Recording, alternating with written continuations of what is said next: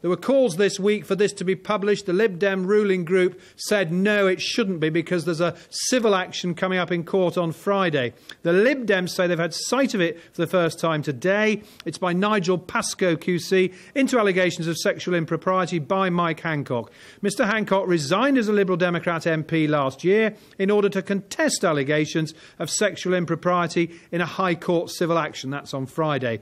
And the Lib Dems say, given Nigel Pascoe QC's conclusions in his report, we have immediately suspended Mike Hancock's membership of the party. Mr Hancock has this afternoon posted on his website his latest statement on this matter. He has always denied allegations of improper sexual conduct. He says these matters, this is today, he said, these matters have twice been looked at by the police, first in 2010 in conjunction with the CPS. They have found there's no case for Mr Hancock to answer and have taken no further action.